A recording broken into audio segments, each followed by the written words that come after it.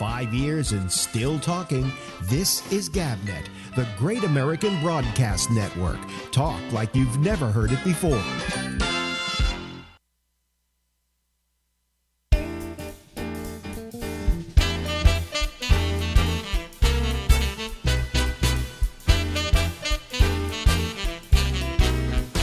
Hey,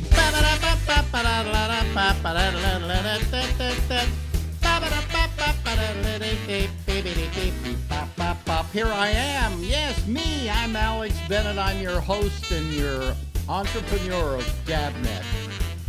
We'll be here until midnight tonight with the Citizen Panel, which will start in about 25 minutes from right now. But once every 2 weeks, we like to check in with ex-wives, okay?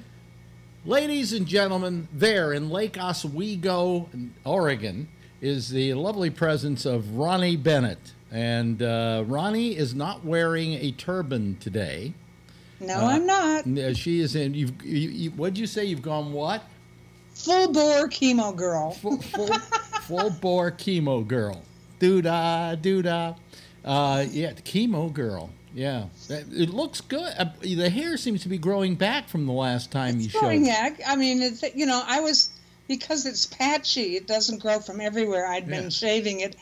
And what happened is one day a pizza guy was at the door, and I keep a hat by the door so that I put it on and don't scare people to death when I answer the door. And I completely forgot it. And I opened it up, and I could see him look surprised at me. I mean, people look like this, particularly women, and everybody thinks cancer, and they're usually right. So we took care of our transaction with the pizza and the money, and he turned around to go. He was very, very young. He was like 16 or 17, and he'd already shown his shock at my baldness. And he turned around and he said, "How are you doing?" Isn't that nice? Yes, it's very nice. I hope you gave him a good tip. So anyway, it's gotten warm here. Yeah. And I get tired of hats. In the wintertime, I even wore them to sleep because it was cold at night, but no more. And so I sort of forgot when I was going to the grocery store. And when I got there, there's a checkout woman there whose hair is cut like this too. Mm-hmm. And so we bumped into each other at the oranges or something, or the tomatoes. Yeah. And I said, "Look, we've got the same haircut." So we laughed about that. And so now, you know, if I felt like wearing a pretty hat, I would wear a pretty hat. But I'm going to see what happens. I don't think it's going to grow good enough to be a real head of hair. But I'm going to let it go for now and see what happens. Let me mention that Ronnie is going through chemotherapy, not because she has cancer, but because she likes chemotherapy.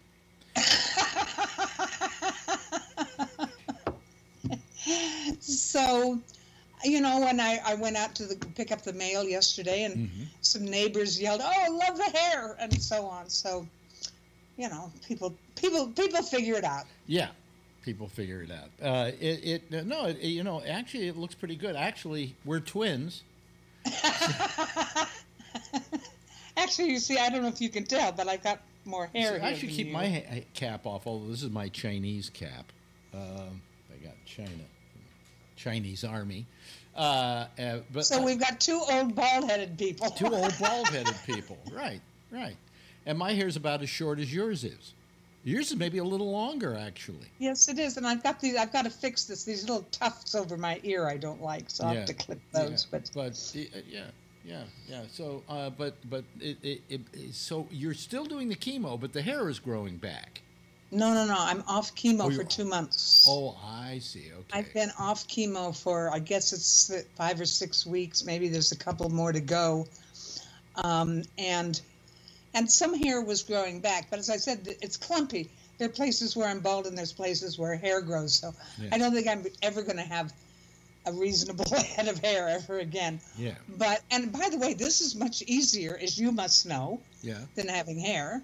Yeah. Oh, Not a lot of work to do, and everybody just seems to take it in stride, and so why not? And you know, come winter, I'll wear warm hats again if I'm still here. Yeah. Oh, it looks it's very becoming of you.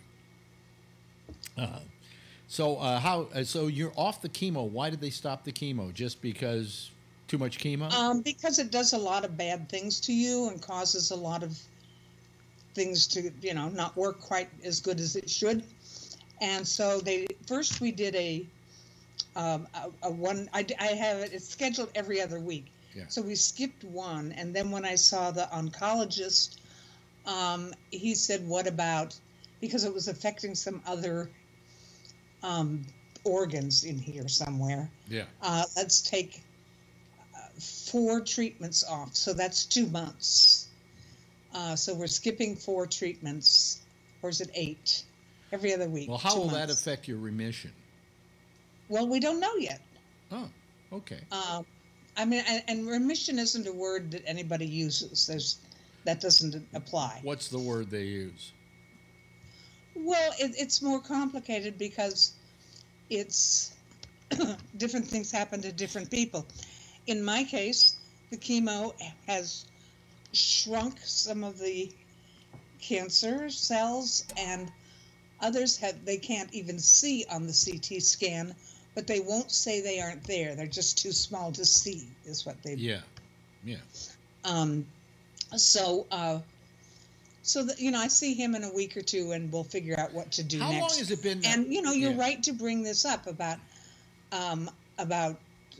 what's happening in terms of the treatment, because I'm worried. Pretty soon, another 2 or 3 weeks or so, I have another CT scan. The last one, we celebrated big. It was really a good one. Mm-hmm. The cancer was way, way, way low.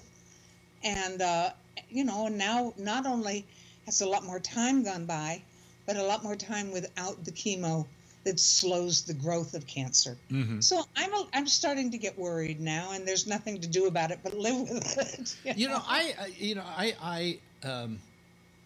But my situation is nowhere near as dire as yours. But every 6 months I go to get a blood test to see how my PSA is for my prostate, and I have one coming up, and I always obsess about it, and what's it going to be like? You would obsess more than I do, but that doesn't mean I don't worry about it quietly. Okay, all right, that's what I wondered, because you're going, this isn't like grades in college. Okay, this is far more important to your well-being. And there's always a chart that, when they've done the test, mm-hmm. a chart that, before I had the Whipple or anything, had the cancer thing on the chart was way up here. Yeah. After the surgery, it went down to 0. Yeah. Then it went across and went up a little bit, and then it went down a little bit with chemo. And I surely don't want to see it going up again. Yeah. Eventually, I guess it will, but. You obsess and I worry. Yeah, and I had to go to my regular doctor yesterday just because I've had some. I think it's pollen. He thinks it's pollen problems, and I told him about the prostate thing, and he said, "Don't worry about it." He said, "At your age, the chances of having prostate cancer are quite high." And I said, "Well, I heard they were 70%." He says, "I've heard 80%." He said, and by the time you reach 90 years of age, if you live that long, it will be 100% chance that you have prostate cancer. And he made me feel much better about it. He said, don't even worry about it. So. We deal with what we have thrown at us. Exactly. I'm trying to do the best I can. Something, you're an inspiration. I hate to say this. I don't want you to be a poster child or anything like that. But I'm not a poster child for anything. But you are an inspiration. I get notes from people here saying, "Gee, she's an inspiration." That she's handling this with a certain amount of grace that they say, quite frankly, if it happened to me, I don't know if I could. Oh well, you're seeing me for 30 minutes on this video through Skype. That when I turn it off, you don't know that I throw myself on the ground and weep. Yeah. I'm making that up, but, metaphorically at least. Well, me, I don't know how I would handle it. But you know me. How would I handle it? I would handle it. You would constantly ask me if I think that it's gotten worse. Every day. Every other 5 minutes. Oh, boy. When Marjorie hears this, she's going to say, "Oh, it's so like he is today." Nothing changes. Nothing changes. You know, only I'll tell you, it's gotten worse as I've gotten older. My hypochondria. I don't know. And what has it ever gotten you? Nothing, except a lot of agita. You know, I mean, I want to be healthy till I'm 100. You know, here's the point. If I live to be 100, I'm not going to be terribly healthy no matter how I want to be. I mean, my mother was healthier than you or I could possibly expect to be, and she had like, what do you call it? Not Alzheimer's, but dementia. Mm-hmm. And so I'm thinking, if I had to live with dementia, I don't know if I'd want to keep on living. You wouldn't know. Well, yeah, you don't know. I mean... or at least after a certain point, you wouldn't know anymore. Yeah. I mean, and she died kind of dementia because she just, at one point, just quit eating. Many people do. When it's time to go, they stop eating. Yeah. She hit 100, and I figured she was like the loneliness of the long-distance runner. I don't know if you ever saw that movie. Gets right up to the finish line and says, the hell with it. You know? She, I think, hit the finish line and went, okay, I'm out of here because I'm not going to make it to 200. God, that's a funny number to hear. And I remember I was in Macy's. Buying, I don't know, a jacket or something like that. And I get a call. And it's my business manager, Gary. And he says, the doctor wants to talk with you. And I got on the line. He says, listen, your mother is refusing to eat. She's not really eating. We try to feed her. We could feed her with intravenously, keep her alive indefinitely, who knows how long. He says, but really, I think she wants to go. And he says, what do you think we should do? And I said, if she doesn't want to eat, she doesn't want to eat. And within a week, I think she was dead. And it's a horrible decision to make when you're standing in the middle of Macy's buying a jacket. But, you know, my feeling was she hit 100. I'm going to feel sorry she's gone, but I'm not going to feel sorry for her. I feel she lived a good life, a long life, you know, mazel tov. Now, I was thinking about Anderson Cooper, because his mother... Oh, yesterday his mother died, yeah. Yeah, his mother died. Gloria Vanderbilt, who had her name on everybody's ass in America at one point. And he, you know, he was kind of crying and sad and so on, and I'm going... I think she was 96. And I went, I don't know what you cry about, because I couldn't cry, you know, because I said I had her longer than most people ever have their parents, you know, and I felt that crying would be selfish on my part. For all the people we all deal with grief differently. I mean, you can't say one way is right and another way isn't right. I mean, I lost my... I mean, certainly we miss the people we love whenever they leave, and you know, as I said, we each grieve in our own way. It's and it's all of it's okay. You know? Yeah, but I mean, like you remember when my father died. Yes. And he was 59. That I was very sad about. In fact, you told me that I was crying in my sleep that night or something like that. You know. It was very sad to me. But at 100, with my mother going, I didn't feel the same thing. Of course, I didn't like my mother as much as I like my father, but, you know, she gets that joke. Yes, well, you know. Yeah. Your mother had, this is good. Let me, this little story. I remember once we were at your house, this is, I think, before we were married, but hanging out. Yeah. And we needed to drive to the East Bay from Marin County for some damn cousin's bar mitzvah. And it was a long drive, and we knew we had to leave by about 11 to get there at the right time. And so, you know, you and I and your dad are off somewhere in the house getting dressed and ready to go.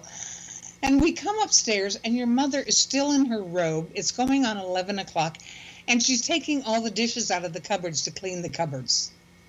And your dad, I can't do his accent right, but is, Ruth, what are you doing? And she had no sense of time, just drove everybody nuts. And listen, let me ask you a question. You said my father's accent. Uh-huh. Do you know I never heard an accent in my father? Well, you never heard his, you know, I mean, that's all you ever heard. That's how your father sounded from the time you were born. Yeah, but to me, he didn't have an accent. And you say he had an accent. How thick was it? Moderately, not big deal, not difficult, no difficulty understanding him. Oh, right. He couldn't. The thing about your mother's name, Ruth, is that he didn't say a TH sound the way American English does. It was more German. Oh, okay. And that was the biggest one I remember. I never heard that. I never heard an accent with my father. Never perceived of him as having an accent. You know. And of course my mother didn't have one because if she had one, it was from the Bronx. Yeah. Oh, I thought she grew up on the Lower East Side. No, she grew up in the Bronx. But you know, I mean, the thing is about Alzheimer's, for instance. When you die, do you know you've died? You know, is your passing just something that, maybe Alzheimer's for the person who has it, in many ways, is a blessing if they're going to go. You know what I'm saying? In other words, you're not. Wait, you're asking if somebody knows when they die? Are they as aware of their mortality once they get Alzheimer's? Oh, who would know? They can't answer the questions. Well, I mean, but well, the reason I'm asking you is because you kind of study old age, and you've maybe run into some statistics about it. You know? I don't know anything about. I don't think anybody knows. Nobody's come back and told us what dying is like yet. You know, I mean, there are the near-death experiences where some funny-looking alien takes you up, and I don't know what they do with you in their spaceship. You know, you can believe that or not. Well, they supposedly anal probe you. I don't know what aliens have with people's asses, but they always anal probe them. But you know, I wouldn't take that as scientific fact. Yeah. And you know, it's the great mystery of life. Is it the end of everything for an individual consciousness, or does some part of us go on somewhere? None of us know. We'll have to wait and see. I suppose I should not be fearful of death, but look at it as a great adventure. It is. It's a great adventure. I've always thought that, but more so since the psilocybin. Yeah. That I'm more sanguine about it. And she took. Let's just let people know, haven't heard this. You took psilocybin, which is a it's a psychedelic. It's a psychedelic. And you took it, and it made you come to terms with death better, right? Is that how you would describe it? Yes. Yeah. Yes. I mean, there were other things involved, but that was the important one that I was most interested in facing. Yeah. Because after I was diagnosed, I was just terrified all the time. Yeah. And I'm not anymore. One of the things that's changed since that session, which was last December, is although I've meditated off and on all my life, I've never really taken it seriously. And this time, I spend quiet time where I sit quietly. I wouldn't call it meditation because I'm just not disciplined enough to do that kind of thing. But I sit quietly and let thoughts go through my head and watch them go through and think about them. And maybe I only spend 10 or 15 minutes at it a day, but it obviously, and what comes up a lot is my impending death, and it's not scary anymore. It seems like the other side of the coin, that one side of a coin is living and the other side is being dead, and I don't know what the second side is about or like, or if I will even ever know. I mean, it's as likely to me that our consciousness ends with death as it is that it might go on. And I have no way of knowing till I get there. And it's okay. It's okay. Yeah, yeah. I mean, as I say, I've always had that great fear of death. We were talking about my father, and one time I said to him, Dad, I said, I have a great fear of death. And he said, well, you shouldn't fear it because you've been there before. Your dad said that? Yeah. He says, you've been there. Nice answer. I said, I can't understand what it's like to not know that I exist. And he says, you've been there before. and you certainly, don't fear that. And so for the rest of my life, I feared about what it was like before I was born. but I mean, it was a very wise thing he said. You're really basically going back to whatever stuff you were originally, Right. before you existed. I've recently come to think, and this doesn't mean I think that it's necessarily real, but entertaining the idea, since I don't have a religion really, but entertaining the idea that there is something afterwards, and that there is some place, some little corner of the universe where I belong and I will be. I mean, I don't know that that's true. It's just fun to think about. What was that Albert Brooks movie, Something for Your Life, in which you go to the halfway place between heaven and hell, and they judge where you should go, whether you should go to heaven or whether you should go to hell. And going to hell was based on the fact, how much fear did you have in life? How much fear? How much fear, yeah.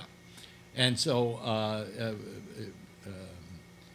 he has a problem because he's just a very fearful person, like I am, and it was it made me think about that, that maybe our life should be measured by how much joy we give ourselves and not how much pain we give ourselves. And I give myself a lot of pain, and I feel bad about that.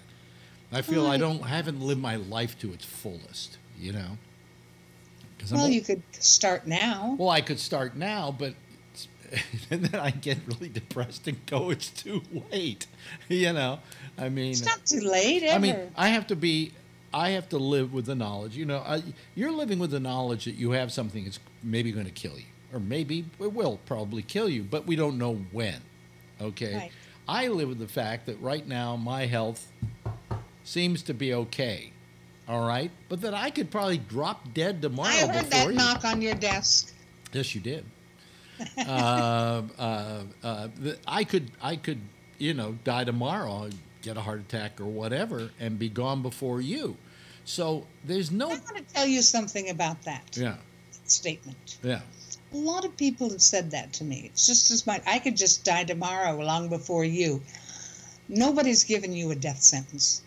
You're absolutely right. Look at it differently. Hey, I'm not going to argue with you on that one, okay?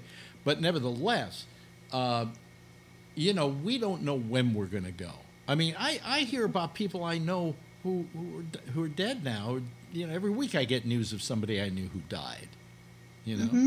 Dr. John. If you live long enough, that just keeps happening. Dr. John, who we knew years ago, dead. And I go, maybe this is just maybe this is a sign that, hey, you're lucky because all these other people are dying, but you're still here. So why don't you rejoice in the fact that you're still here? I think you're handling. How do you know you're still here? Maybe this is the other side. Oh God! Now you've given me something else to worry about. God damn you! Yeah. What if I don't exist? What if I'm somebody else's imagination? Yes. Yes, you're one of the what do they call them, extras in somebody else's dream. Let me ask you this. When you look back on your whole life, didn't it seem to go by awfully fast? Yes, as a matter of fact, I'm writing about that for tomorrow. And yet it went by very slowly. Very what? It went by very slowly, but when you look back on it, it went by really fast. Not when you were a little kid. That's the difference between old people and little kids. Yeah. Little kids, if their birthday is next week, it might as well be 10 years from now. They can't stand waiting. If you ask a little kid how old they are, they will tell you up to.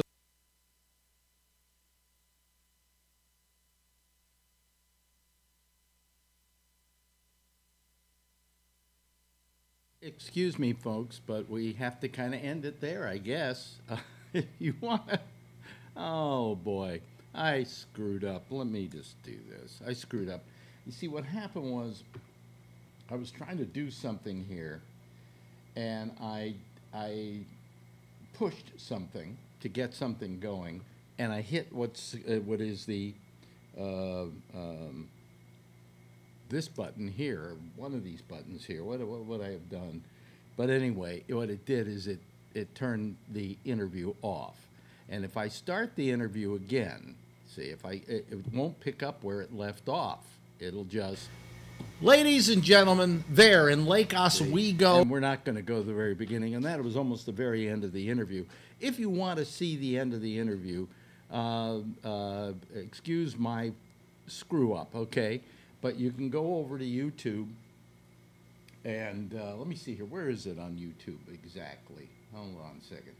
You go to YouTube and our videos, and there is a video of the interview I did with her.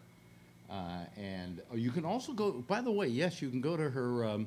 You can go to her website, which is timegoesby.net, and she has posted the interview from there, so you can watch the very end of it if you want to. It only had about a minute left to go.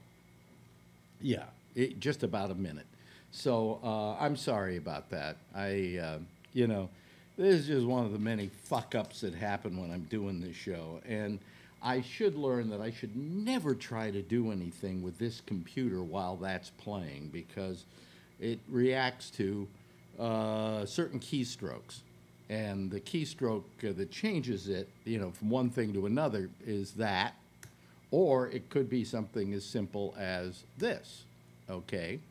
I don't think it was something like that. No. But anyway, that's the way it goes. Okay, I'm sorry about it, but I'm sure you enjoyed it, and we'll hope that you're not mad at me for doing that. Anyway, listen, let me get my Skype line open here. You know, this is another Phil Free night, in case you're interested. And he likes to make a big deal out of that, so I figured, why shouldn't I add it? Okay. Let's see here. That's some of the other stuff that was going on there. Here we go. Yeah. Okay. Our Skype lines are now open. Okay. And again, I'm sorry for that. I really didn't want to screw things up like that, and I did. And I just have to learn to never use this computer while this is playing. Either that, or I can do something here to make the video go right back to the video. And I probably should do that. It's a matter of clicking on something here and making it go in a certain way, so that if I do that, it simply keeps playing, and I can just pick it right up where I left off when I see that happen. But I don't do that because I don't figure that's going to happen much, and it does. All right? So I'm sorry, and I apologize to Ronnie. There we go. Here comes, oh, what do you know? From Dubai, ladies and gentlemen, it's Bree. Hi, Alex. Am I the first one in? Yeah, but I need you to give me some picture here. It'll just be a minute. It'll be a minute. Okay. All right. All right. I just wanted to be the first one in for a change. Yeah. Yeah. Well, yeah, we'd like to see you though, because all we get, you see, when we don't have a picture on somebody, what we get is that plug for Skype, and fuck them. I don't like to plug Skype if I don't have to, you know. Oh, but they make the show possible. Well, and impossible. You know, so you know, it's if it isn't one thing, it's another. But anyway. Yeah, I think they're good. Yeah, yeah. But anyway, well, let me see here. Oh, I see what that is. Hold on a second. My oh, that's my video from the other camera here. Yeah, there it is. All right, I have to get things straightened here. Everything was going so perfect tonight, by the way. I got the show on. I got Ronnie on. It was all smooth going. There we go. There we go. And there is your window. Yes. Why? You don't? I'm just about ready. Really? Oh, okay. There you are. There's a little bit of you there. And if you move your camera a little bit over. Alex, you and your camera. I never watch the show. I only listen to the podcast. So. Yeah. Well, you have to know that, you know, basically, we have more viewers that watch this on video than listen to it on audio. Really? Yeah. Yeah. So you get the numbers, for example. I download from Podcast Addict. You see those numbers? I should be able to see a number if somebody is watching. I can tell, you know. But listening. Yeah. But how do you get the listening numbers? Well, I have different places I go, and it's not all completely accurate. And I wouldn't. Yeah. Well, I don't even want to tell you how low it really is. Well, I think that when you post 2 YouTube videos, that artificially deflates your numbers. You know. What do you mean it artificially deflates my numbers? Well, I mean, it's basically the same video, but one will have 50, another will have 20 views. You know. Yeah. Let me see. I have to put some more people up here. Hold on a second. We have Jeff, and then we have go over to Charlie. We get Charlie here. Wait a minute. Hold on a second. Where's Charlie? Charlie? We don't. I'm here. No. Okay. There we go. Wait a minute. Hold on a second. I can't. Your name doesn't come up until. Oh, hold on a second. Your name doesn't come up until I. Yeah. Oh, there we go. There's Charlie Wallace. You're in the same place you were in last night. So, and now I have to. Hey, Brian Ludwig is calling here. Let's see if he comes on. Does he come on? There we go. Let me go to my next page here and put him in the number 4 slot. Let's see here. Hello. I guess he's this one, I would imagine. Hello, Brian. There he is, ladies and gentlemen. Yes. All right, there we go. Okay, there's what is that it? Oh, is that your hair? Yes. No. Is it really? Correct. What did you do? Did you become a blonde? Still losing weight. Wow. Yeah. Did you become a blonde? I had it highlighted. Wait a minute. What color was your hair before? A darker shade of this, same color. Oh, really? Oh, okay. So now you're a blonde. Do blondes have A more? lighter shade, yes. Yeah, do blondes have more fun? Oh, yeah, I guess I did, but I'm looking for a new line of work, and I am about to receive a new line of work in a week, so within a week or two. What do you mean you're receiving a new line of work? What new line of work is that? Might I ask? Cleaning, going around and cleaning bathrooms and whatnot. Really? Oh, okay. Cleaning bathrooms? Porta johns and whatnot. Yeah. Oh, wow. Okay. Well, it's something. There we go. There's Al Kroger. Al is there? Al K. Kroger, right? Yes. Yeah. Okay. That's me. Yeah. Okay. Wow. Well, we're filling I up. miss Phil. Huh? You miss Phil? I miss Phil. Why? You miss beating up on him? Yeah, well, it's kind of fun, you know. Has he been absent? Well, you know, it's great because we have 2 people here that we haven't had on in a while. One is Bree, and the other is our good friend Brian. So it's nice to catch up with them. So have you been working at all, Brian? Up until about a week and a half ago, yes. No, and what happened? Contract expired. It was it was an independent contract. Oh, job. I see. Demonstrative hours. What hours? What demonstrative hours, as you can. Define demonstrative hours. Every night from 6 days a week from 1:15, 1:30 until 2 o'clock in the afternoon. Wow. And that's the reason we haven't heard from you, I guess, is because you probably had to sleep or something, right? In which part, yes. Wow. How about you, Bree? What's the new with you? What's new in the wonderful land of Dubai? I'm moving. You're moving? Oh. Yeah. Where are you moving to? Malaysia. Malaysia.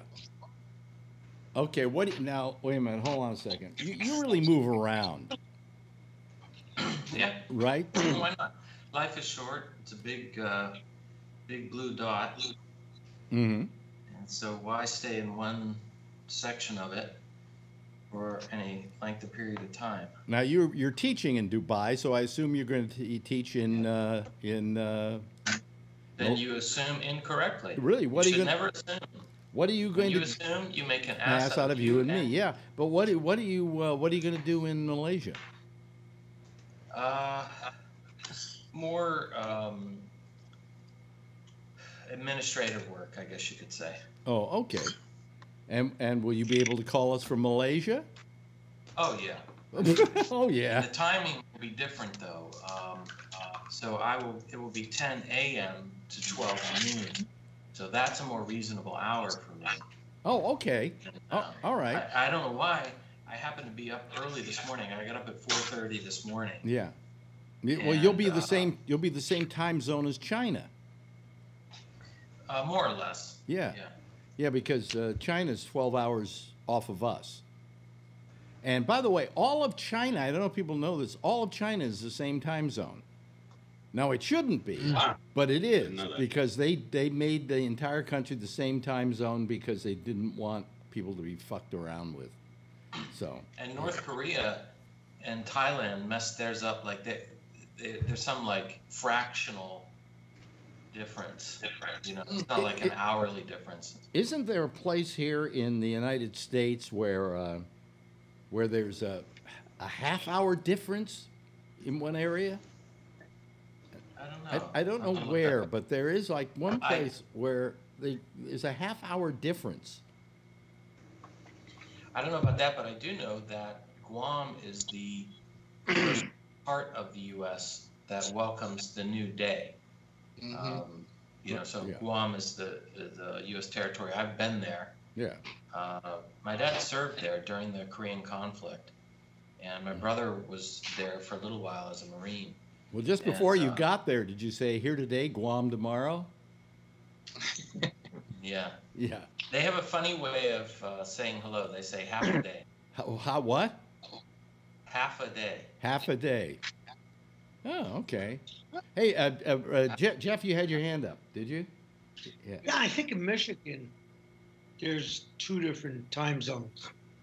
Well, there may be 2 different time zones because of the place in which the time zone goes, but I think there's somewhere in the United States where there's a half-hour difference. Might be Maine. I really can't remember. I'm trying to remember where it was, if in fact I'm even remembering correctly. I think you're right, because I remember. John's. What? St. John's. St. John's? Yeah. Where's that? In Canada, near Nova Scotia or whatever, but yeah. Really? It's not that. Yeah. How do I look at that? Yeah. Oh, there we go. He's trying to show us a map here. So these are half-hour, 45-minute time zones. Yeah.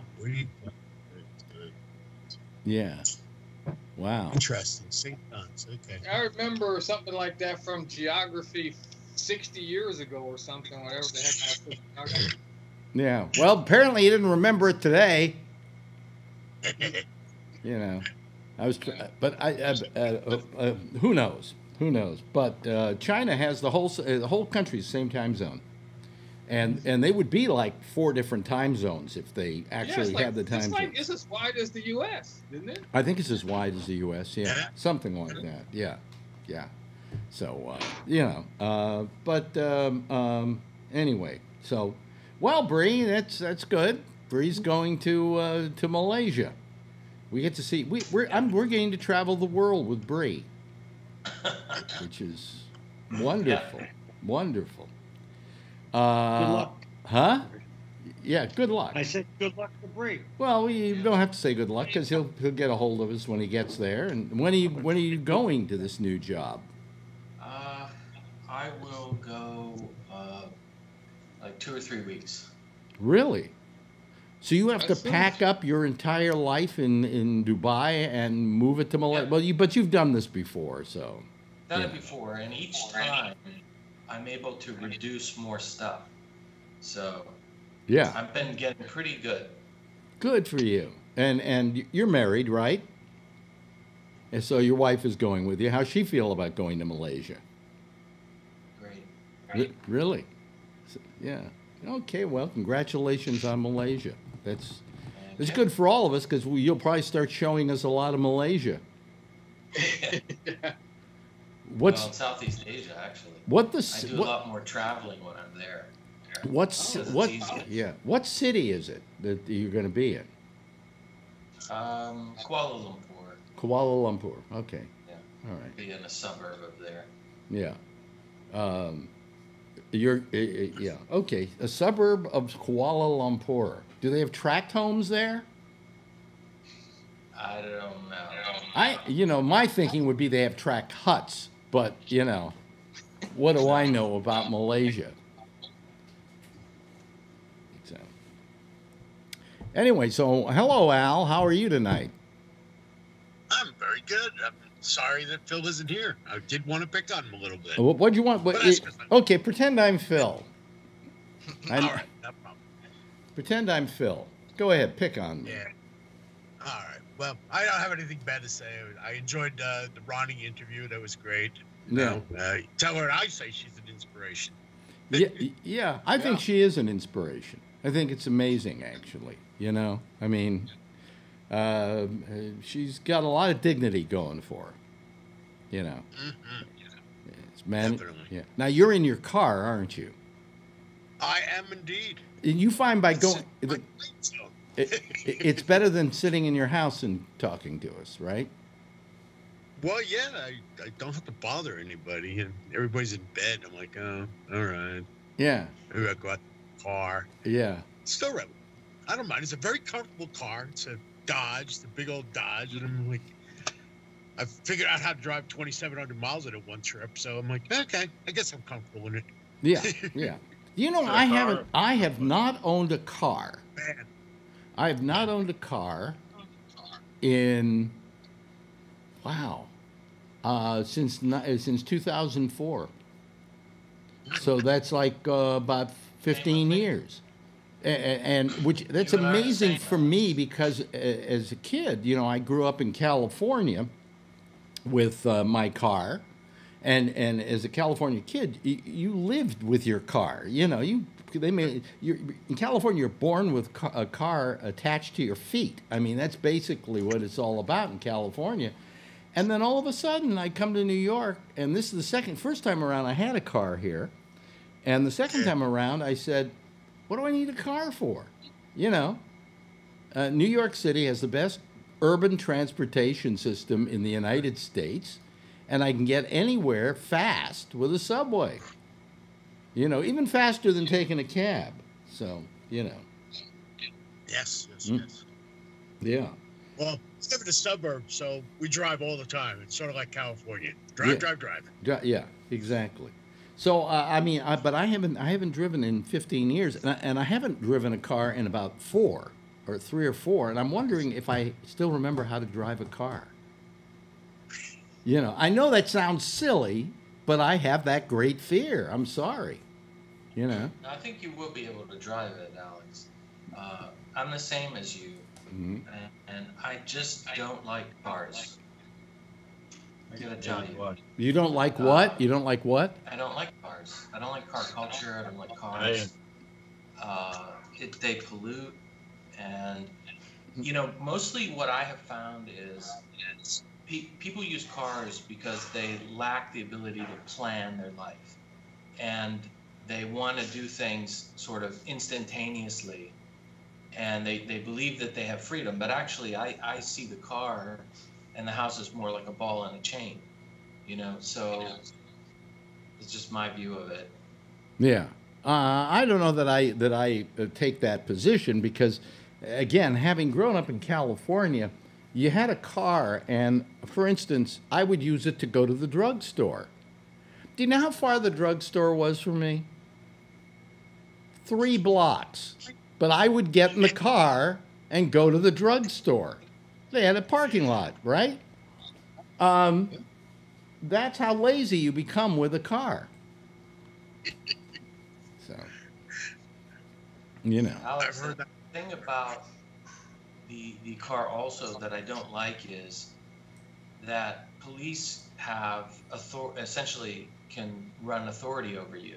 Mm-hmm. You know, like, and they can make up any excuse at all. Mm-hmm. It's basically like you're just fair game. And also, there's all kinds of ways that you can. I had a friend who posted on Facebook. She, you know, lightly had bumped a car, and there was no damage, but there was little paint chips or whatever. Right. And so she had to go through this whole thing of stressing out about it, having the insurance. It was really nothing. I mean, I saw the pictures. And it's just that kind of thing that just sucks the life out of you. You know what what my father used to do when he bought a new car? He would immediately go down with a hammer and put a dent in it. And he said, I do that because I don't want to worry about getting the first dent. So he did that. He put a ding in the car just to say, okay, it's broken in now. So, because I remember how apoplectic. Tell me this, Charlie. How apoplectic, okay, have you gotten when your car got its first dent? No, it bothered me, but I never really I don't get all that bent out of shape because it's going to happen. I mean, you could just go to the grocery store and come out and there's a dent in it. You know, bent out of shape is not the right term for this thing. But I always used to go crazy when I got the first dent. And I said, I remember my father, I said, he had the right idea. You just, you know, you put a dent in it and you don't have to worry about the first dent.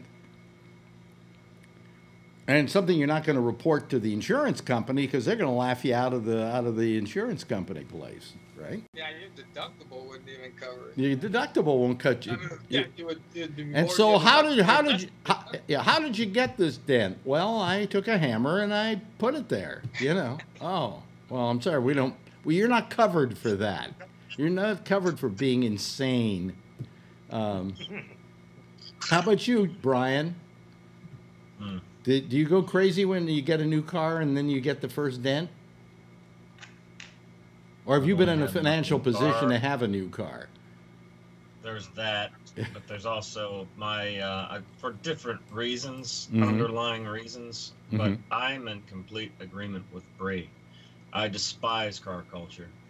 I despise, and he's absolutely right. The cops, who are the biggest gangs on the block, can run roughshod over you, especially if you're a commercial driver, even more so. And there was an interesting post I posted on Facebook that read, "We are targeting vehicles," and it says below that, "for any excuse to raise revenue." Really? So, oh yeah, somebody photoshopped that in, and it's spot on. It's like a month and a half ago, I ran into. I didn't get pulled over for it, thankfully, but there was what's called an aggressive driving enforcement area, and the cynical part of my brain got activated big time because there were quite a few people who were pulled over and pulled aside, thinking, okay, yet another excuse for them to fatten their wallets and their fucking pig pockets. So yeah, I have no use for cars. So yeah, that's good. You know, I mean, I don't necessarily see an automobile, or especially a house. I don't see a house as a ball and chain. Well, a house isn't a ball and chain. That's kind of where you nest. Yeah. You know, and there's nothing wrong with nesting. We all have a nesting desire. Listen, if I never had to leave the house, I never would. Okay, but I got to go every now and then to go get, you know, some milk. But Alex, you know, yeah. The thing is for you is that you rent. Yeah. You know, so technically, I mean, you have laws there that, you know, will in theory keep you there, but there's a possibility that something could happen, and you wouldn't live there. You know, so I could understand if it could happen at any buys a house, builds equity, and they own it, and they own the land. Maybe, but you know, for me right now, I don't see that, because look at all the stuff around you, and how much of it do you really need, and how much of it could you move if you had to, and what are you going to do with the stuff? You know, I hate to tell you, okay, it is a disgusting, horrible thing, the amount of stuff that I have, okay? I mean, just in this room alone, the studio, okay? You know, I remember when I first moved from one place to another when I was younger. I moved from, I think I lived for a while in Sacramento, California, and I moved to Houston, Texas. And everything I owned was in the back seat and the trunk of that car. Everything I owned. That's a radio life. Yeah, I'm sorry. That doesn't happen. There isn't a. I would have to have a giant van from Beacons in order to move everything that I have, including the stuff that, you know, my wife put all her stuff in a storage unit. And then when we moved in here, I think in the back of her mind she was saying it's big enough to unload my storage unit. Okay, so all of a sudden the tables came in, and this came in, and that came in, and all of a sudden I'm going, what? This is like, she says, oh, it's all from the storage unit. You know, now where do I put my stuff? You can put it over there in the corner. That'd be fine, Alex. You know, I know she's going to yell at me because she says, well, that studio's all yours. Yeah, I guess at this point, right? You know. Right. But you know, it really all the stuff. The point I'm trying to make is all the stuff that we have in this place to suddenly pick up and move it somewhere else would be almost next to impossible. You know, as Marjorie said, they're going to have to take me out of here dead. You know, she said, you know, yeah. By the way, we're coming down the home stretch on this whole legal thing with this place.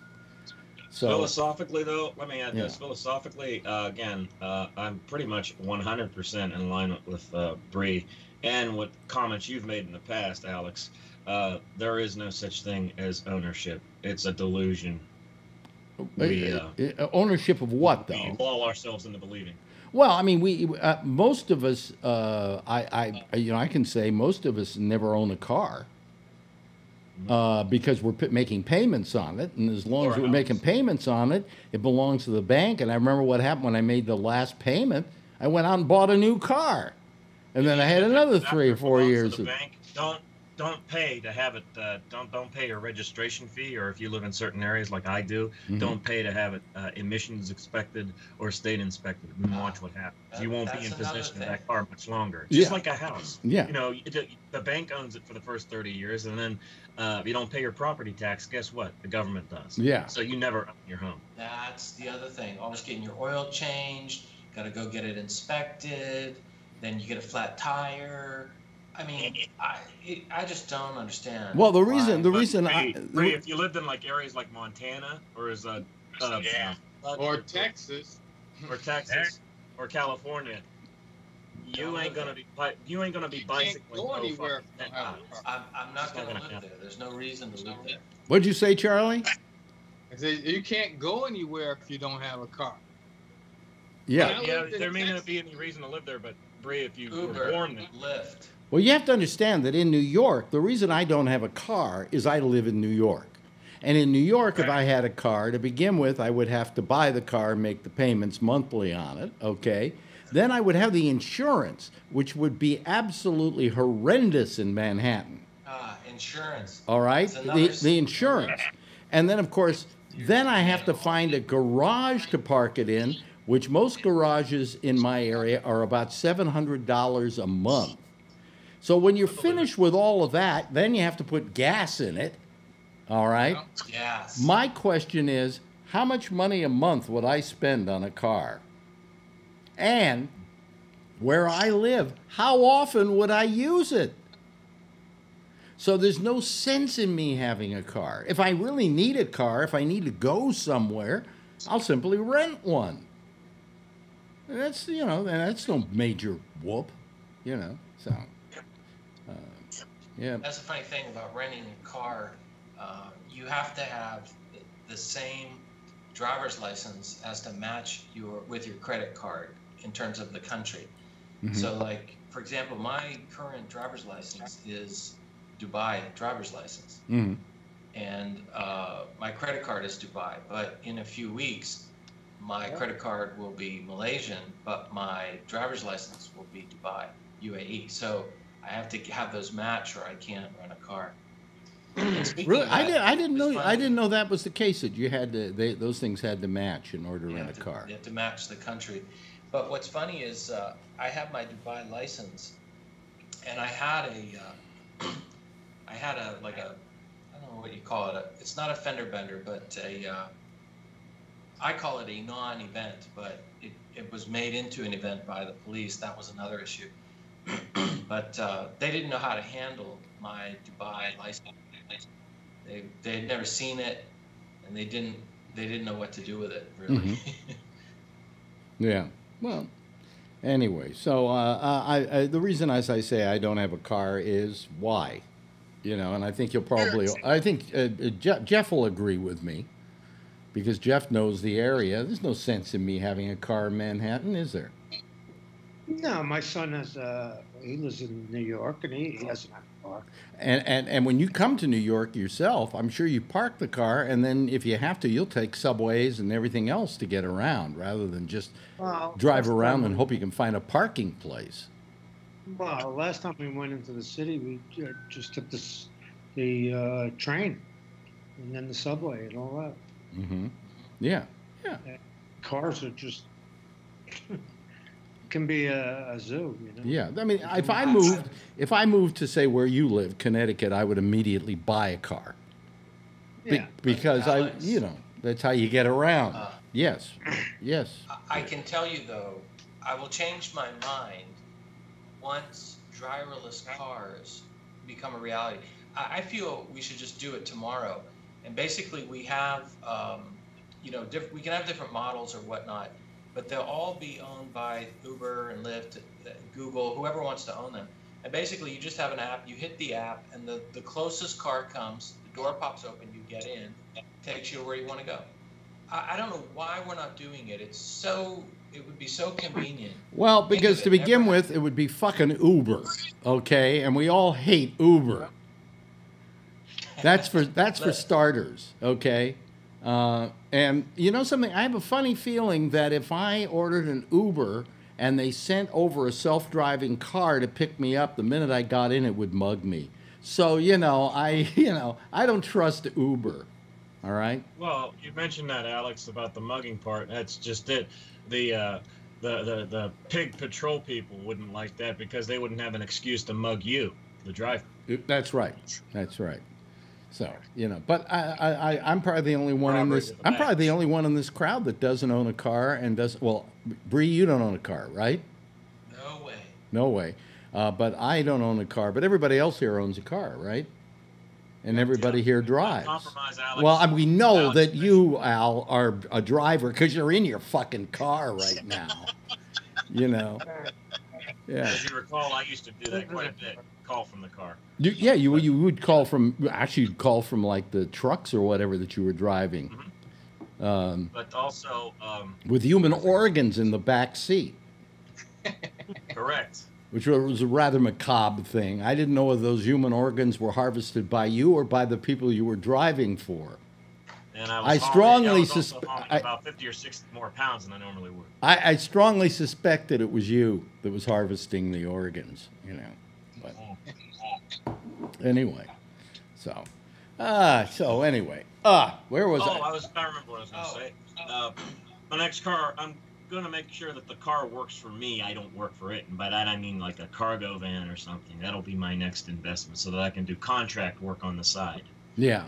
If I have to use a vehicle for personal transportation, I ought to be able to use it to make money off of too, right? And not just carting people around via Uber. Right. Well, before I drop dead, which could be any day now, the way I've been feeling, I would like to win the lottery, and then I would just buy myself a fuck you car, you know.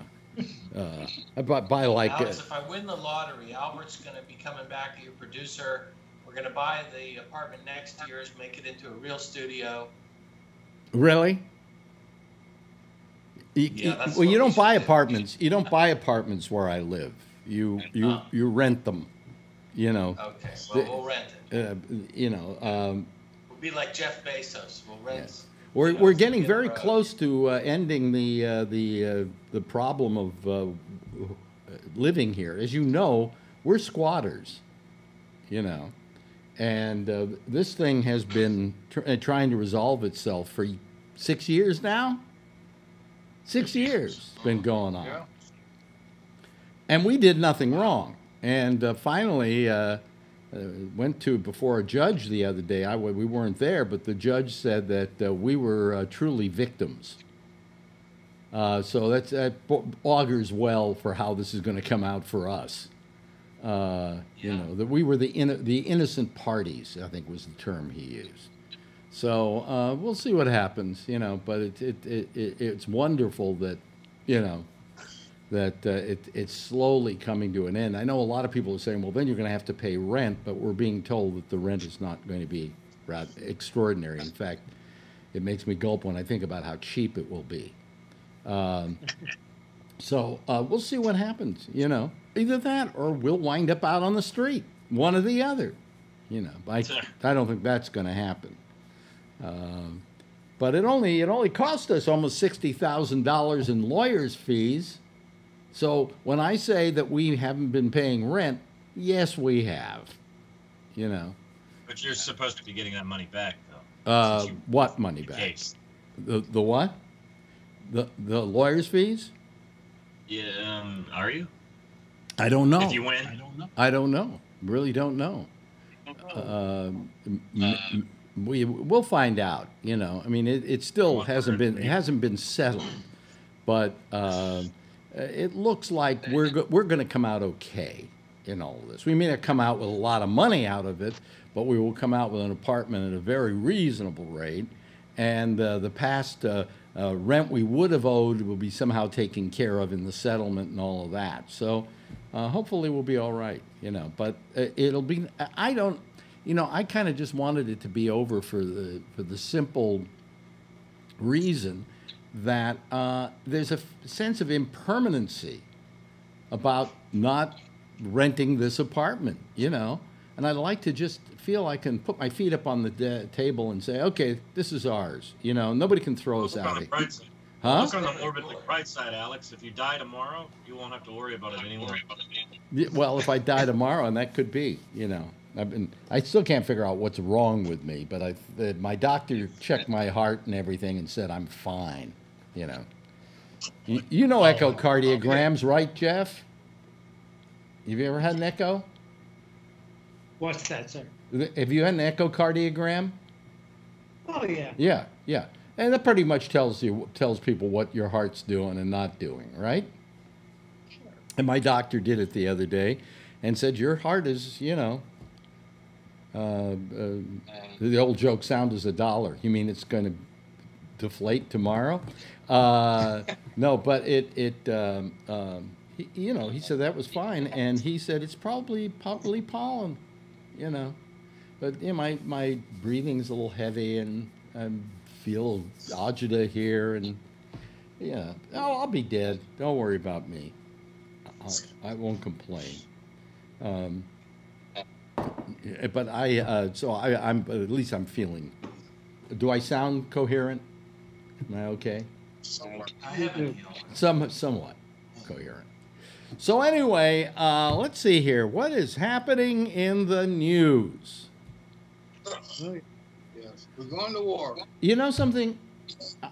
What I don't believe, and I hate to talk about Trump, but definitely, if he weren't here to talk about, what would we talk about? Probably things that really affected us. But anyway. Oh, first. But you know what? There would be things that affect us, but chances are they possibly wouldn't be deep enough, and B, most people would be blithely ignorant of these things as they were during the Obama years, because at the very least, Trump is the John Gotti of American politicians, in that he doesn't sugarcoat it and will give you the dirty, ugly underbelly of what really goes on behind the scenes, in addition to his own off personality. Remember, Trump is the symptom, not the cause of the majority of all the bullshit we've been. Well, no, Trump would not be in the position he's in right now if the American public hadn't put him there. Yep. Plain and simple. You know, and you know, I think this whole thing about being able to vote is overrated. Because when everybody gets to vote, they're very easily persuaded by an idiot like Trump to vote for him. You know, the average public, it doesn't sit around and know what's going on politically. Am I being a snob about this? But I just... No, you're right. I mean, I think he was elected because people were fed up, and they were like, we keep getting these bogus choices, you know, of another lame-brain politician, and they thought, you know, at least he's something different. And I think for a lot of people, that's what it is. Well, you know something. You know something. The flaws in our system. The person that ruined this for us, ruined our democracy for us, was Frank Capra, because he made a picture called "Mr. Smith Goes to Washington," and he gave America the notion that if the average man went to Washington, he would be the pinnacle of honesty and virtuosity. Not virtuosity, it's not the word I'm looking for. Virtuousness. I'm sorry. It just isn't true. You know, I mean, what is a politician but a professional? And who do you need in that job? You need a professional in that job. You don't need a failed businessman running your country. And I think that the notion that hey, you want something different, you don't like business as usual, is a good notion. But the answer is not Donald Trump. The answer are a lot of other people first before Donald Trump, and they'll never rise to the surface because the public isn't going to pay attention to them. Yes, Brian. What about though, instead of a failed businessman, a successful businessman? What about a teacher? What about a janitor, custodian, an HVAC technician, an automotive technician? I kind of take issue with the professional politician, because a professional politician to me is someone who'll whisper sweet nothings in your ear while they finger your asshole while you're not paying attention. Let me ask you this though, Brian. Are there some honest, virtuous politicians? Yes, there are. Okay. There are exceptions. Who can you tell? Bernie Sanders is one. Yeah. Alexandria Ocasio-Cortez is now the other, as is Tulsi. I don't think Bernie is, to tell you the truth. I think Bernie's a con artist like the rest of them. Well, I've been following Bernie Sanders for 20 years. Mm-hmm. He is the man you see on TV. He had the same policies. He's had the same opinions. He's fought for the same causes for the whole 20 years I've been following. But there's something that just doesn't ring right with me with him. You know, there's just something. There's something that's off. You know, and by the way, everything Bernie stands for, I believe in. Okay, but there's just something about Bernie that I don't find Alex, real. Yes. You like Pete Buttigieg. You're always promoting him, and the big thing you say is, "Oh, Trump can never affect him, or he would have trouble." I'm sorry, but Trump's take on him already affected him in my eyes. He called him Alfred E. Newman. And I'm sorry, but I can't get that image out of my head now. Yeah, well, let's come up with one for Trump. I mean, looking the fat pig that he does, we certainly can come up with some image for Trump. You know. And by the way, Buttigieg does not look like Alfred E. Newman. I'm sorry. What do you think of him, Brian? Because I'm asking you because he's one of your guys. He's also around 3 weeks older than myself. Yeah. We're roughly the same age. He's 37. I'm 37. From what I understand, he's as bought out as Biden. Maybe not so much, but he is beholden to big money donors, big money liberal donors. He claims he's not, though. He claims he's not taking big money. I will say one of the more brilliant things that's come out of that guy's mouth was his coining of the phrase democratic capitalism, knowing that a large swath of the American public, every time they hear the word socialism, even if it's used in the context of democratic socialism, which technically isn't socialism at all, just holding people who are the Bezoses and the Zuckerbergs accountable. More accountable than they already are. It's not socialism, but nevertheless, when they hear that word socialism, their innards freeze solid and they can't shit for a month. So when they hear capitalism instead, that's their mental laxative. Yeah. So I will give Buttigieg credit for having you coin that term. Yeah, but I don't think he's in bed with big money. I think that he started his whole campaign with, I think, an office with 3 people. And now they're up to about 90 people because he's gotten people following him.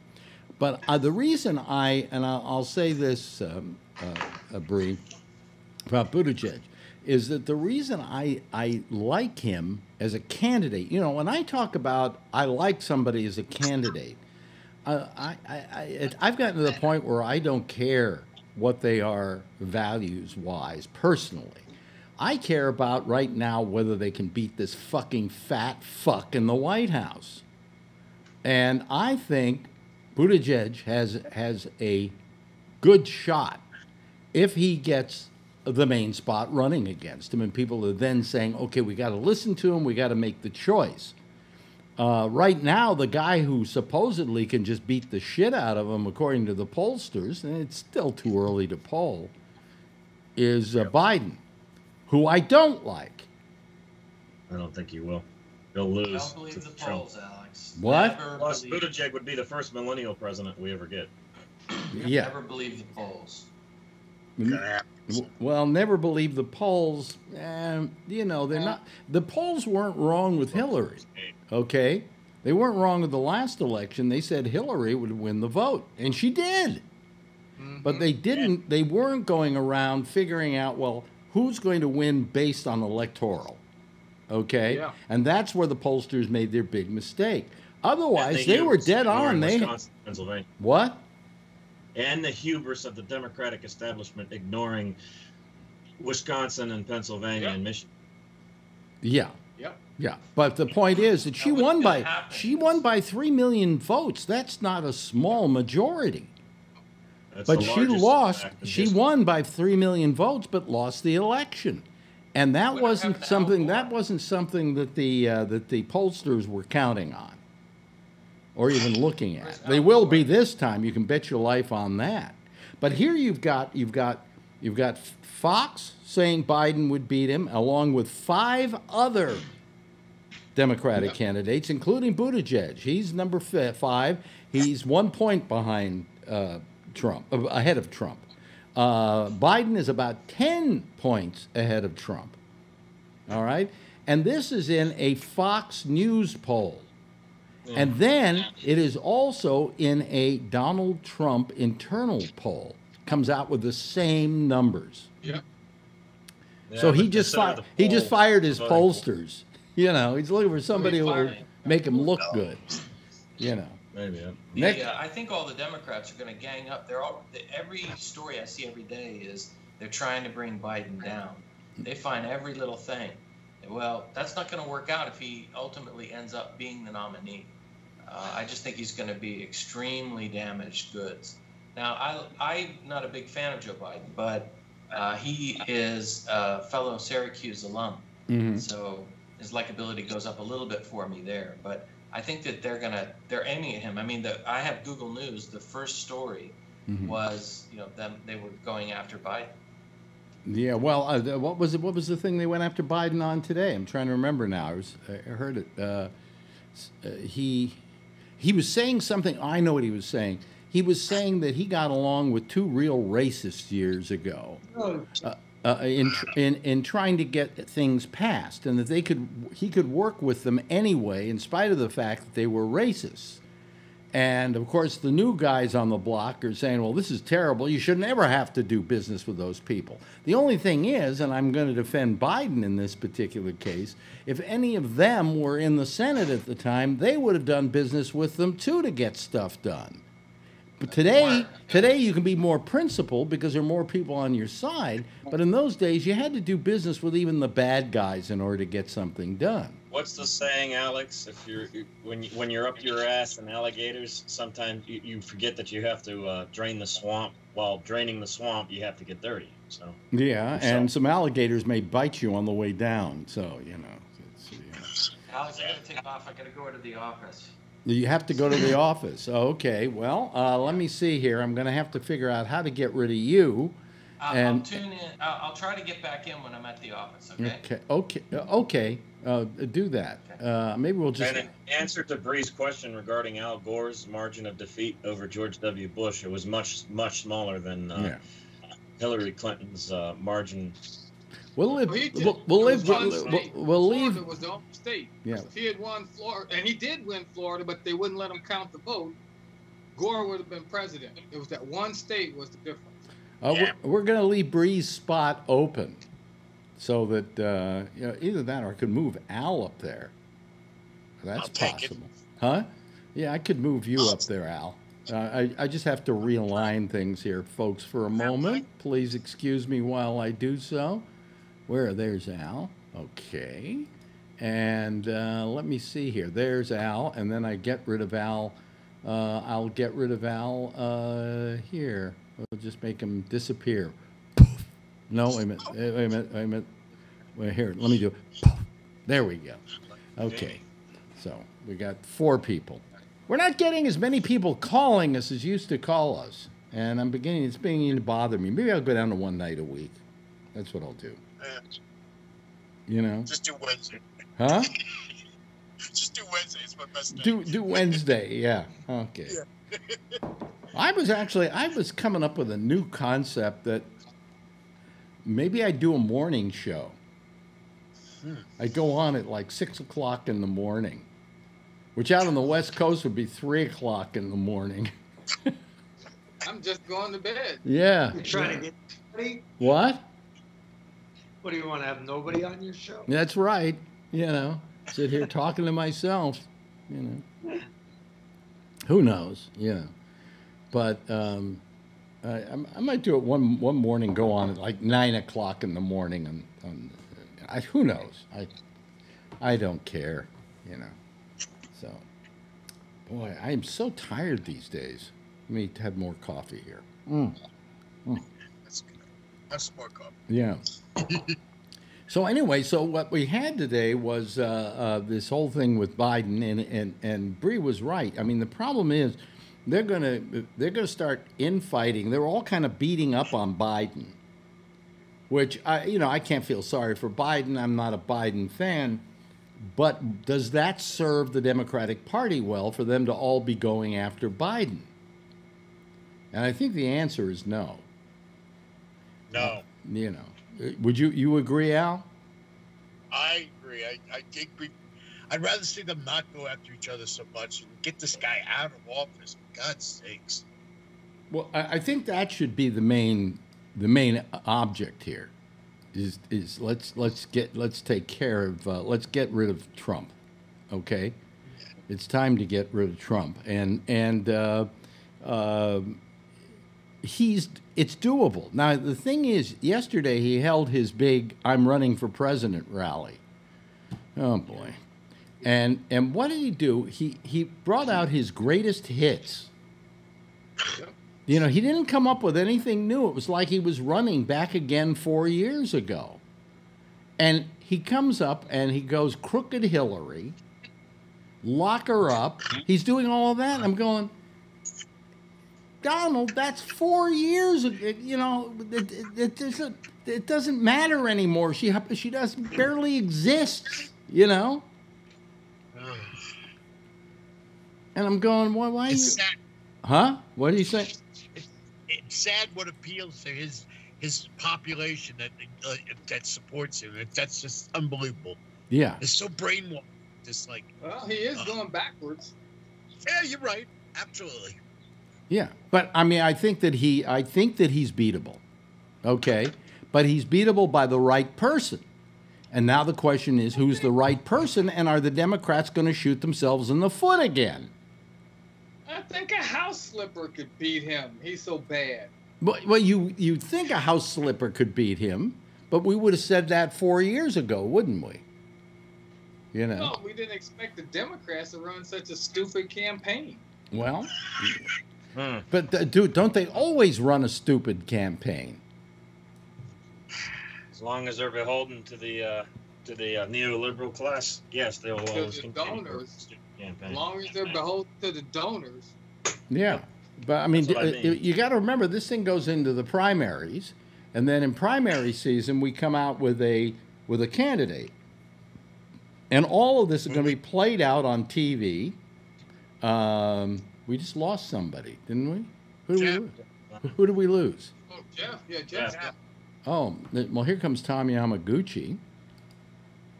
What happened to Jeff? Let me see here. Tom, let me see if I can bring you on here. Is that Tom? Tom, are you coming on? Yeah, Tom Yamaguchi's joined. Okay, let me give him, I won't give him Jeff's slot, but let me give him another slot. Here comes Jeff again. So Jeff will suddenly appear in video here any moment now. Yeah, that should happen. Okay, let me go here and put let's see, the panel 6. Let me see here what's number 5. That's where we'll put Tom Yamaguchi. Let me see here. Tom Yamaguchi. Okay, turn that on. Do a little fade in there, and there's Tom. Hello, Tom. Hello. Yeah. Thought you might want another non-car owner on the panel tonight. Oh yeah, you're a bike rider. I'm a bus rider, BART rider, non-car owner. I think I've actually only had 2 cars in my life, and both of them came dented, so I didn't have to worry about first dents.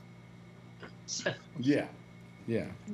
So but I haven't had a car since for at least several decades. Wow. Yeah, well, I haven't had one for 15 years now. You know. Yeah. And I can't say that I'm missing it particularly. But you know, and if I really needed a car, Shecky would lend me his car. I could go out to Queens, pick up his car, and use it if I had to. One thing, you said concerned about forgetting how to drive. I used to pride myself when I did learn to drive. I learned to drive with a standard transmission, and I just discovered I forgot how. I forgot how to drive a stick shift. I'm so bummed about that. You know, I think I could probably drive a stick shift today. You think but, I mean, you really don't have to. Where do you find a stick shift anymore? You know. What happened was a housemate who had a car, and he had a real serious dental emergency, and he asked me if I could drive his pickup truck to the dentist for him. And I was just having a horrible time trying to drive his truck. I think I could do it. I think I could do it. I think because the first car I ever drove was a stick shift. You know, kids today, in the old days, you know, when I was growing up, if you took your driver's test in an automatic shift car, you got a license that said you could only drive automatic shift cars. They have that. Yeah. CDL. Yeah. And CDLs they have now. Yeah, but now, I mean, pretty much every car is automatic. I mean, he had a stick shift because he probably had an old truck, right? Yes. Yeah. So you know, very rarely would have that sort of thing happen to you. Yes. But I was still bummed. Yeah. Yes, Al.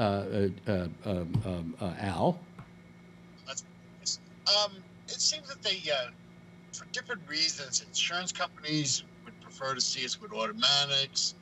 I think that they've actively discouraged the manufacturing of the manual transmission. Well, the reason they don't make manual transmissions in most cars, I think there may be some sports cars left that you can get a manual transmission. True. You know, that you could get a manual transmission, but for the most part, you can't get anything but automatics. I mean, they're all automatics. I had a sports car that was an automatic. You know. Yeah. There was at least like one model of Corvette, but you couldn't have anything but an automatic. Right. Right. So I mean, you know, that's pretty much the way it is now, I guess. I mean, I don't know. I don't drive a car anymore. How do I know? Wait a minute. Here comes Bree from work. Let's see here. There's Bree. And let me give him a spot here. Let me go up to number 6. And we put in Bree. Where is he? Which, again, doesn't mean anything for those of you listening on audio-only podcasts. Yeah. Which is me 97% of the time. Yeah. But there's Bree for all of you who want to see Bree. Okay. He's at work now. How long does it take? It doesn't take you very long to get to work. Nope. I live right across the street. Oh, I see. Okay. That was quick and convenient. It's the best way. You know, commuting is actually one of the main reasons why people don't like their jobs, or why they, I think, get depressed about their job or disillusioned or whatever. You know, the commuting time has a big factor. Yeah. And, you know, traffic and honking at other people and worrying about your insurance and how much gas it's Well, in causing. Dubai, the problem... The pollution intake. In Dubai, the downside must be that in walking across the street, you have to walk through all that heat. You get used to it. And in the morning, it's not so bad. Yeah. Tom. Yeah, well, Bree, I just got on. I told Alex that I came on as another panelist that doesn't own a car. And for much of my time here in Berkeley, I've been a bicycle commuter. In fact, right now, the job I have, I ride my bicycle across town. It's a little bit uphill, but it's downhill coming home. I love my commute. Yeah, I have an e-bike. Cool. I don't think I hated pedaling uphill when I had a bike. I just hated it. I would walk my bike up the hill. I'm sorry. What were you saying, Al? They just told you, get an e-bike. No more pedaling. Get a what bike? E-bike. E-bikes? What's an e-bike? See, this I'm so out of it now. I'm Bree, you want to tell them? Got An electronic bike. If I were at home, I'd show it to you. Electric bike. Yeah. Oh, I see. Get an electric bike. Okay. It's got a battery, it's got a motor. Yeah, and what happens when you run out of electricity? You walk it up the hill. And keep pedaling. Yeah. Yeah. I mean, what I want to say to Tom, because he's riding a bike, he's ecologically correct, and I want to thank him for his service. You know. You're welcome. Because I don't know if I had to have some form of transportation, if having a bike, you turn that sideways, will you please, Al? Yeah, I went into the... He's going to sleep. I think about I went to sleep. My phone went to sleep. Oh. Oh, yeah, thank you very much. You know how much I hate that? I hate that more than I hate Trump. Okay? I hate portrait. I hate portrait mode. And everybody shoots in portrait mode today. I'm thinking of doing the whole show in portrait mode. You know? It's easier to hold the camera like that. Unfortunately, it's easier to hold your phone vertical than it is horizontal. Well, then they should do more to make it more user-friendly to hold it this way. As I said before, Alex, a while ago, using Android, I have an app that forces the phone to go into a specific orientation, be it landscape or portrait or reverse portrait or reverse landscape. So What do you mean it forces it? It's an app that overrides the phone and says to the phone, okay, you are going to be in landscape mode, motherfucker, regardless. Now, periodically, the phone wants to be a little bitch, and for 2 milliseconds, it'll override the application, but it won't last long because the application will get out its dildo and says, okay, you want to play games? We're going to shove this up your ass. So you're going to be in landscape mode. I love the way Brian couches. I'm glad I have my own office space here. Huh? I'm glad I don't have a shared office space. Oh, yeah. Well, if this happened in Malaysia... Then I'd be leaving and not on my own. You know what, Alex, though? If more tech commercials were as honest and as transparent as my mouth, people would not be as... I don't think people would be as apprehensive of new technological developments, especially if they're being developed by app developers who are honest. By the way, not let me bring up something here, okay? Tonight they had a thing on the news. They had two things on the news. One that was really wrong. They said, and now our lead story is that this baseball player, what's his name, the Red Sox, Poppy. Mistaken identity, David Ortiz. Ortiz. That it was mistaken identity. The big news, mistaken identity. That was news the day it happened. The day it happened, the guy who shot him said, I shot the wrong guy, and that was on the news. And they're making a big deal today that this was the big news. They meant to shoot somebody else. That's, of course, their excuse. I didn't mean to shoot him. You know. So got shot. Or shoot somebody else. You know. Well, I'm sorry. I can't couch my opinion in your lousy fucking, misstep. Wow. Yeah, he still got shot. But the other story that they had was that hospitals are having problems now with when there are emergencies going on at the hospital, the phone's ringing and they're robocalls. Oh, yeah. Oh, yeah. And my question is, when are we going to... Now, I got a robocall the other day, and the robocall said, we're calling from the Social Security Administration. Oh, yeah. And we need to change your card or something like that. Please give us the information we need. There's a legal activity on your card, and your Social Security number is being shut down until you call us. Yeah. Now, my question is, where's the fucking government? Isn't that illegal to represent yourself as a government agency when you're not? Of course. Yeah. Well, when why you aren't got they... foxes guarding the hen house, like Sandy Dick Hair Pie, the toilet skin twat, a.k.a. Agid Pie, and Betsy DeVoid of the, Betsy DeVos of the Education Department. You got all these crooks. What do you expect to have happen? You are not going to get results. If you get any results, they are going to be against the common working man's favor. So, yeah, there's the answer to your question. Way to clean the slump. I got to tell you, the other thing on the news today, this was the fun one, was Hope Hicks testified before a Senate committee. Was it a Senate committee? I think it was a Senate committee. What was she wearing? And my wife says to me, boy, is she a cunt. And I looked at her and I said, I'd fuck her. I mean, there's nothing worse for me than a sexy Republican. It's the worst thing of all possible because I'm putty in their hands. Albert and I went to the Republican National Convention when it was here in New York, and I can't remember who they were nominating or whatever, but we went. We had tickets to go or press passes to go, and we went to it at Madison Square Garden, and the two of us just kept saying to each other, why are these Republican women so fucking sexy? Mm-hmm. They were all like Hope Hicks. And I'm going, Jesus, I sure would have been a bad Jew in World War II because I would have fallen in love with Nazi women,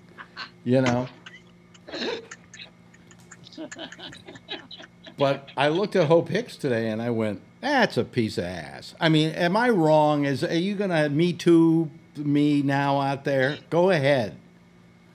She's also a cunt, but she's a piece of ass too. Yes, Brian? You raised the question. It might have been rhetorical, but I'm going to answer it anyway.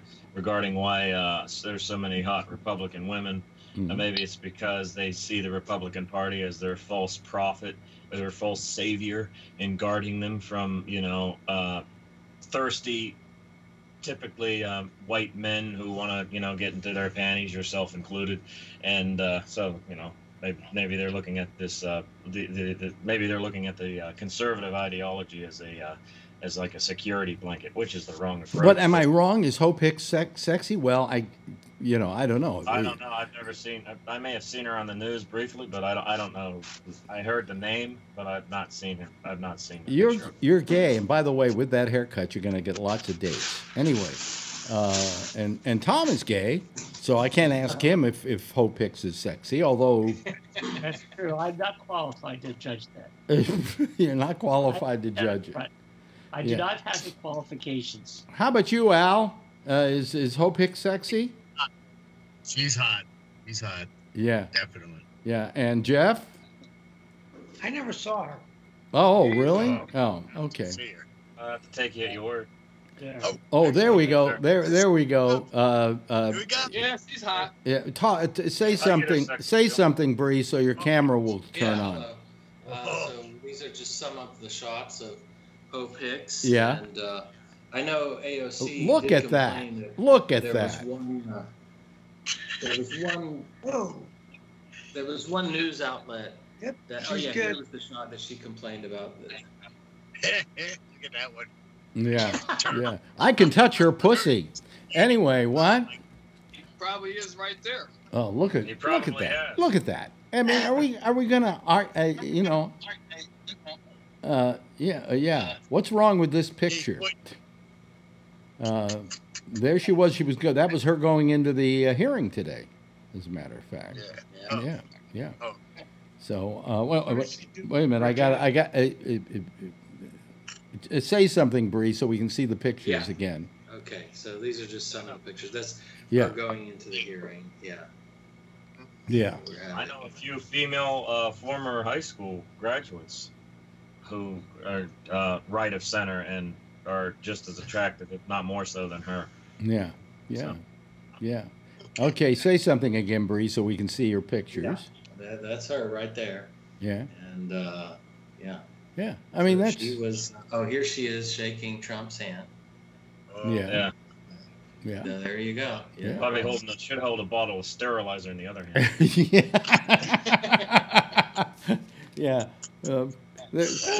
Smart. In the White House, they now have Purell dispensers.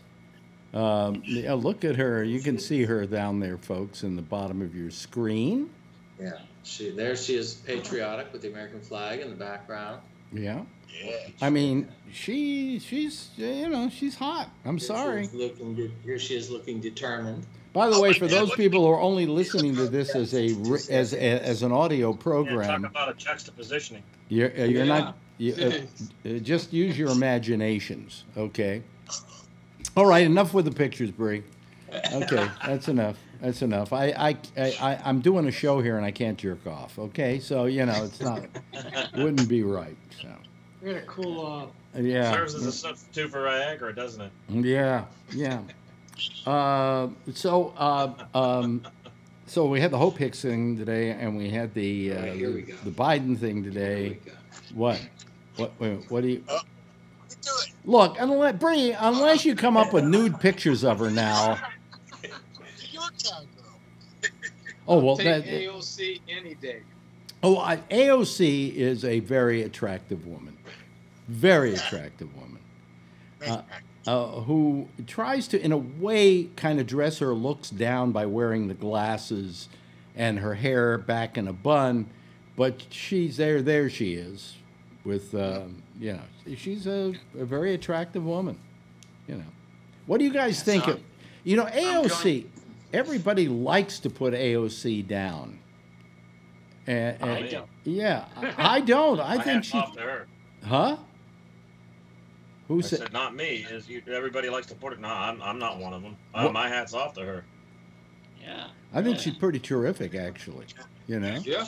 Yeah. She came from the She was a plebiscite for the longest time. Yeah. Yeah. Yeah. Yeah. Yep. She's pretty damn. Have you seen Mini AOC? Mini AOC? Wait a minute. Okay, Mini AOC. Okay. Oh.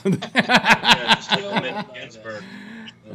The little girl dressed up like a Yeah. Was she like 12? Oh well. Yeah. She Okay. does little routines on Fox News. Oh God. Yeah. She says she's a socialist because she uses social media. Oh, okay. Lovely. All right. So she's appealing to the closeted pedophile demographic. Yeah. Yeah, the Fox News. The con job conservatives who jerk off the pictures of Jean-Benet Ramsey back in the day. Right. Right. So, you know, Al, have we ever properly met each other? This is how I talk when I'm on this program. This is my catharsis. Yeah. I've enjoyed it. Yeah, you either do or you don't like me. Either you hate, you loathe me, or you love me. There's no middle ground. All right. You look like Kid Craddock. Yeah. Yeah. So my question is, I mean, you know, we get to the big question, which is, who is the, you know, which of the Democrats, to begin with, what Democrats are going to get out of the race fast? You know, who's out? Well, we've already seen a few. Richard Ojeda was one of them. Yeah. Are we going to lose? Are we going to lose a whole bunch of people after the debates? Yeah, I'm sure. Yeah. Well, it's not the debates, then Super Tuesday. Al Gore's coming back. Yeah. You really believe that? Yeah. Now He'll be at the convention. he'll be at the convention. Right. Okay. Wow. He's been showing up in the news. He branded Trump a would-be autocrat in a Harvard speech last week. Mm-hmm. I guess I'll use a Jewish term then. Al Gore will be the Democratic establishment's flesh golem. Yes, Tom. See, I got Alex going on that one. What, Tom? Yeah, something I didn't get a chance to mention last night was, you know, I think it's Nebraska is actually going to do their primary by ranked choice voting. Mm-hmm. Good. And I wish it was California, because there are a number of candidates that I would love to vote for through ranked choice. I would really do it. I have a number of candidates I would really think I would love to see come to the top, you know. And I don't know how the other people feel, but, you know, I mean, I think there's a whole bunch of candidates I think are very well qualified and can beat Trump. No, I'm all for ranked choice voting. Okay, so who are they in your mind, Tom? Well, personally, if you're asking for my personal preferences, one thing let's not go exactly with personal preferences. Who do you think can beat him? Give you right now. Yeah. It's my personal preferences. Yeah. Okay. Go ahead. I mean, I don't know who's going to make the cut. You know, I mean, right now I'm supporting Jay Inslee, as I mentioned last night, and that is because I'm really happy that there's one candidate that's putting climate change front and center in his campaign. Now, whether he's going to make it or not to the you know, to Super Tuesday or to the March primaries when I get to vote, I don't know. Well, let me ask you this. Everything I can to get him there. Let me ask you this, okay?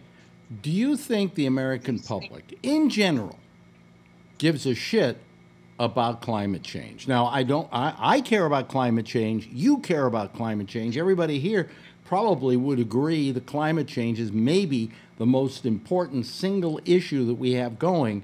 But do you think the American public gives a shit about climate change, or do you think they give a shit about Yes, the polls are showing more and more, especially with these extreme weather events, more and more people are recognizing, hey, something's going on here. You know, something really bad's going on. We better do something. I don't think. Does anybody agree with me that the American public is not climate change adept, as it were. Yes, Bree. Well, I've written papers on this, and you're right to a large extent. And one of the reasons why is it's difficult to imagine it. It's kind of like saying the deficit is $1 trillion, and people have a hard time comprehending that idea of a trillion, you know. And so I think you're right. People are concerned about it, but they don't feel there's anything they can do about it, or that anything they would do would have any impact. So, yeah, they're concerned about it, and they'll click the like button on Facebook. But, you know, whether they're going to do anything about it or not is another matter. Well, it's also a scientific concept, and I don't know that people get scientific concepts quite as well. You know, I just don't, you know, Tom, and all deference to you, because I agree with you. I think it's the #1 issue. I think it's the thing we got to do right now, because if we don't do it within the next 10 years, our goose is cooked. Okay? But so you and I agree on that, but how do we get the American public to be very concerned about it? You know, I think they're more concerned, believe it or not, about immigration and the barbarians at the gate down by the border than they are about climate change. Yes, Tom. To answer your question, Alex, one of the brilliant things about Inslee is he's bringing all these together and saying that they're not separate issues. I mean, when you talk about the refugee situation, I mean, many of these people are climate refugees.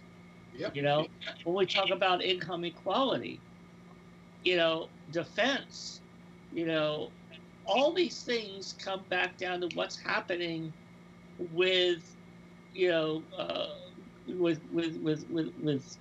growing. Yeah, but I agree. I agree with you, Tom. I don't disagree with you. Well, our job then is to bring that message to the average person, and we can do it. We can bring that message to the average person. I mean, I may seem like a Pollyanna to you, but the way I look at it is, if I don't believe that, I might as well give up and croak right now. Well, right? I might as well give up and croak. Well, how many here think, with a raise of hands, how many here think climate change is the #1 concern we should have? Because I would agree with that. Well, I'll raise my hand on that. Yeah, So, Jeff, how do you feel about it? You didn't raise your hand. Well, I'm kind of like trying to be close, but not. I'm not as insured as much as you guys are. Yeah. You know, like I say, Jeff, if it's not the #1 issue, it should be top 3 or top 5. Yes, I would go on that. You know something? By the way, can I just mention something quickly to Brian? Brian, I have a few words about your hair that suddenly hit me. When I see you on the small screen as opposed to the large screen, it's just about 2 steps away from Trump. You're the second person to tell me. Who is the first person to tell you that, and is he still alive? Yes, of course. He's one of my. He's a close friend of mine, and yeah, we're both gay. So he told me this about 2 months ago. Yeah. I think that's but the only difference is yours is not a comb over. Yeah, right. You know, otherwise, yes, Tom. I've got an alternate opinion. I see a young Captain Kangaroo. Yes. Very good. Yes. Very good. Yes. Say something, Brian, so we can go to your camera. Yeah, I guess if that's how you see it. Yeah, if you put a mustache on him, he's Bob Keeshan. Yes. Put face paint on him, he's Clarabelle the Clown. Now, you know, part of the reason is that you look like these people is because you've lost weight, and so your face is thinned out. So the only thing that differentiates you from Trump is he's a fat fuck. You know. I kind of used to be one. And you kind of used to be one, yeah, yeah. Are you finding that since you lost weight and you colored your hair, that you're getting more male dates? Are you getting more attractive to the... Getting more, maybe a marginally more hits on apps. But as far as actively going out in pursuit, I'm really not. The first, I'm going to admit that the hair thing was a bit of a vanity thing, first and foremost. But as far as the weight loss, first and foremost, and this is important, was so that when I go for my DOT physical or a physical, that I wouldn't have to worry about the possibility of being hooked up to a CPAP machine every time I want to go to sleep. Yeah. Which I was on the precipice of having that. Yeah. Well, you're looking good. How much weight have you lost? About 50 pounds. Wow. Because I lost 60, and now I'm actually... December, I weighed 250. Just 3 days ago, I weighed 201. My weight right now is 50 pounds less than when I started. I gained a few pounds because, you know, I go up, I go down. All right? I was down to almost 190, but I gained a few back. Well, I went from 245 down to what the other day I was 193, but most of the time I'm 190. And I even went as low as 180, but I felt that was just too much. So I started eating a little bit. I was getting worried that somehow I had some kind of illness. I'd like to go down to 185, but it's not happening. So yeah, but stand up. Just stand up. Stand up so we can see what you look like here. Yeah. Okay. Not a good presentation with this tiny camera. Look at that. Look at that. He's svelte, ladies and gentlemen. Huh? Huh? What? Tom, you're gay. Is he hot? Yes, he's hot. He's ready to be a spokesperson And for he's in a Subway. state. Minus the child predilection. Jared Fogle. Don't Fogle that kid, asshole. Don't Fogle that little girl. Oh boy. Oh boy. You know, I'm so glad you're on tonight, Brian, because we've missed you. You know, we've missed your take on things and so on. I didn't ask you though. Do you have a person that you're a Democrat that you're backing in all of this? Me? Yeah. Supporting. Well, I have like a ranked choice thing, as Tom was saying. Bernie and Tulsi. Tulsi. Tulsi Gabbard. She's from Hawaii, right? Correct. And she's hot as hell. Well, she's the same age as I am. She's 37 as well. She may be 38. I'm not sure. But anyway, she's the only other Democratic candidate other than Mr. Sanders who's been overly critical of our imperialist ambitions overseas, and this coming from a woman who has served in a great capacity. Yeah. So she knows what she's talking about. Yeah. Well, you know, Mayor Pete was very much in the service as well, and seems to have a pretty good grasp on what we need to do in that area.